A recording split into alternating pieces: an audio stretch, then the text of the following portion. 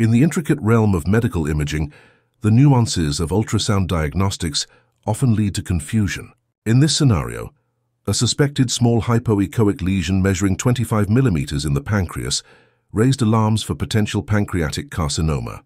With a notorious reputation for presenting as poorly defined masses, devoid of vascularity, pancreatic cancer frequently emerges as a daunting challenge for clinicians. The role of color Doppler imaging accentuates this concern, as the absence of significant blood flow may not rule out malignant neoplasms.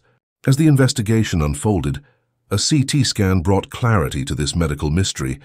What appeared on ultrasound as a suspicious lesion turned out to be a jejunal loop of intestine.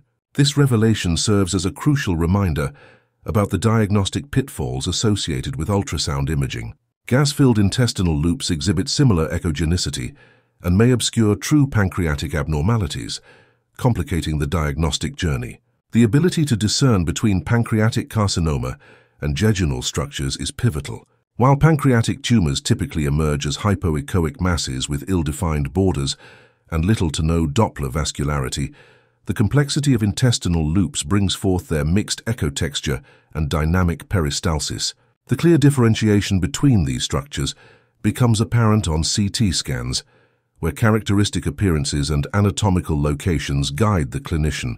This case highlights the imperative need for multimodal imaging, combining ultrasound and CT to ensure accurate diagnoses, especially when navigating complex anatomical landscapes such as the pancreas.